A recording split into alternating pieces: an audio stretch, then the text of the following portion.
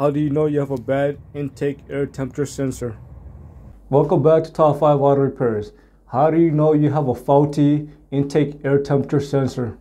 The purpose of the intake air temperature sensor is to measure the temperature of the incoming air that's going through the intake.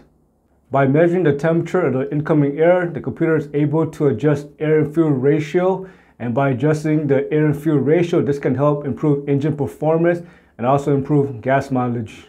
The first common sign of a failing IAT sensor is going to be poor gas mileage.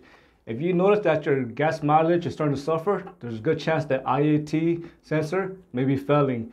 This can be caused by the computer receiving incorrect signal from the IAT, and this may cause the computer to tell the fuel injector to spray more fuel than it should, therefore again causing poor gas mileage.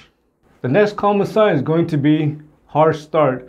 Again, if the IAT sensor is faulty, it's going to throw off air and fuel ratio. This can cause the computer to spray either too much fuel or too less fuel. If you live in a colder climate, it may be hard to start when the IAT is failing, or you live in a climate where it's extremely hot, let's just say 100 degrees and more, again, it can cause a hard start. The next sign is going to be some sort of acceleration issue. If you notice that you're having a hard time accelerating your vehicle and it has a hard time going, there's a good chance that IAT sensor may be faulty and it should be checked out. The next sign is going to be rough idle. If you notice rough idle, there's a good chance that air and fuel ratio is just completely off. It's going to cause that idle to be extremely rough.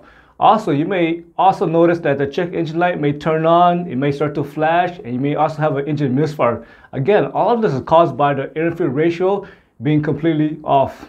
Usually the IAT sensor is built together with a mass airflow sensor, and these two components, especially when they're built together, usually get extremely dirty. All you need to do is buy yourself a mass airflow sensor and clean the components.